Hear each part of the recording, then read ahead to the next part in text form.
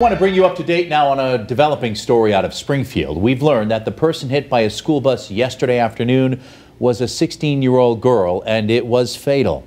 Thanks for joining us on this Thursday, everyone. I'm Chris Pisano. And I'm Jordan Jagalanzer. It happened at the intersection of State Street and Dwight Street, an area that has now seen 3 of 7 deadly crashes in recent weeks. We have live team coverage tonight with Western Mass News reporters Paris Dunford and Leon Purvis. We begin with Paris, who spoke exclusively with Springfield Mayor Domenic Sarno, who shared an emotional account of this accident. Paris?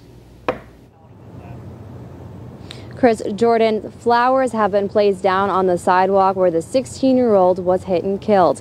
Now, earlier today, I did speak with Springfield Mayor Domenic Sarno. He tells me once he heard about the accident, he immediately got up from his office and ran to the scene.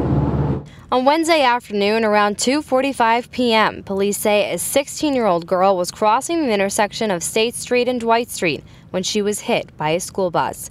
Springfield Mayor Domenic Sarno got a call about the accident while he was in his office. I had received word through my Chief of Staff, Tom Ash, that an accident involving a student and school bus had occurred. Mayor Sarno says he immediately ran and went to the scene. He describes how he felt once he saw what had happened. You think immediately of your own family. Cassandra Rodriguez witnessed what had happened and also thought of her own family. I got 3 kids on my own. I would have never, that was a horrible experience. I never lived something like that before. Mayor Sarno tells Western Mass News he spoke with the girl's parents this morning to offer his condolences. I can't bring somebody back to life. And that's always very difficult, those conversations. Just tragic that somebody lost a life at such a young age.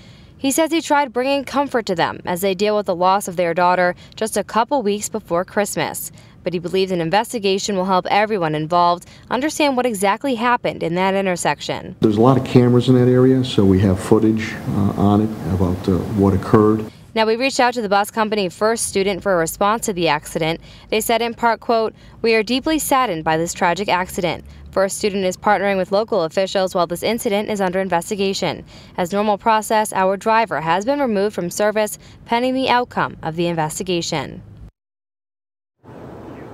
And the girl's identity has not yet been released, and this is still an ongoing investigation, so stick with Western Mass News for the latest updates.